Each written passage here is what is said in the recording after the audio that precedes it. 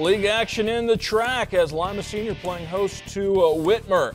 Top of the first inning, Panthers Anthony Oak, the fly ball to left, but Joshua Boquist is there to make the catch for the home team. Later on, Panthers Tyler Schneider stealing at second base. Throw skips into the outfield, and he will motor into third. Brady Allen trying to work out of the jam, gets Devin Dempsey swinging for the strikeout, 2 away. But Whitmer's Hunter Nichols, fly ball to right, it would fall in. Schneider scores, Whitmer up 1-0. Panthers go on to win 16-1. Spartans' Kyrie Williams, the lone RBI for the home team, plating Josiah Shoemaker.